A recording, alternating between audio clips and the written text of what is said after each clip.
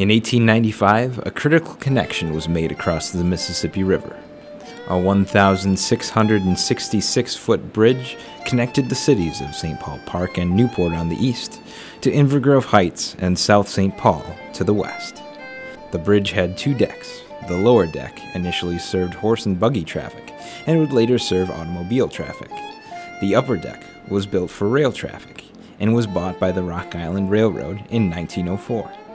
But what made this bridge so unique was the 400-foot rotating swing section that would allow barges and boats to access the rest of the river channel. At the time it was built, it was the longest swing-span bridge in the world. Nicknamed the Rock Island Swing Bridge, the historic bridge was a crucial connection for farmers in the East Metro and western Wisconsin to the South St. Paul stockyards. In later years, it served commuters between the two sides of the Mississippi.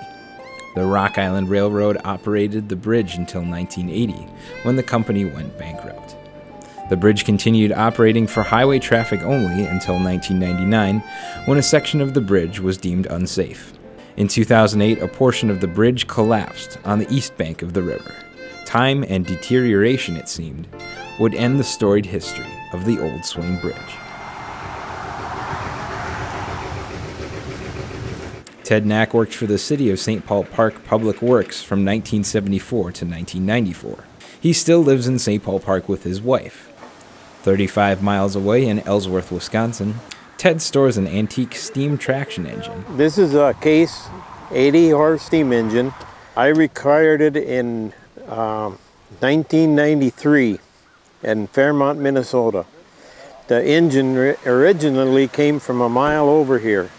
And through the years, it changed hands, and then I ended up buying it, and I brought it back here. Ted's Case engine is dusted off once a year from storage to be used in an old-fashioned sawmill. We bring the logs down, and then the logs go on the mill, and then we belt the steam engine up to the mill, and then the engine runs the mill, and the saw cuts the logs. So what does an old steam engine have in common with the historic swing bridge?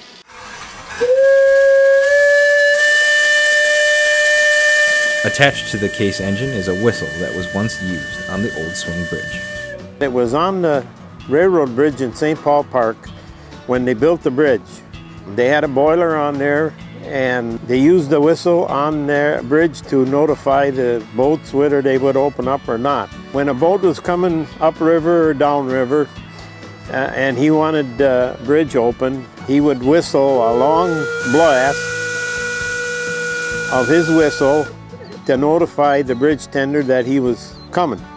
Then the bridge tender would open the bridge, and when the bridge was open, then the bridge tender would blow this whistle, a long blast, to notify the boat he could come through. If the bridge couldn't open up, then the bridge tender would blow 4 short blasts, and that would notify the boat that he couldn't open up. With the advent of radio technology, the boiler and whistle were removed from the bridge in the 1920s. Ted bought the whistle from a former bridge tender for $200. And he was getting to the point where he was older, and he knew he wasn't going to be around for a long time, so he decided to sell it, and so I bought it. Ted's love of history and his memories of the bridge encouraged him to buy the old brass whistle in the 1990s. When I was young, we used to bicycle across that bridge.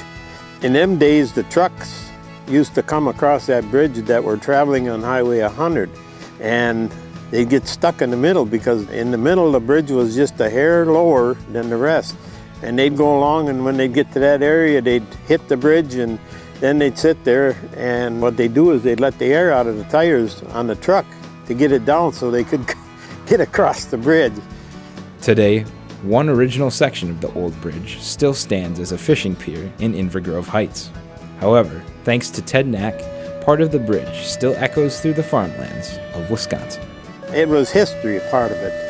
You know, that's why I really wanted it.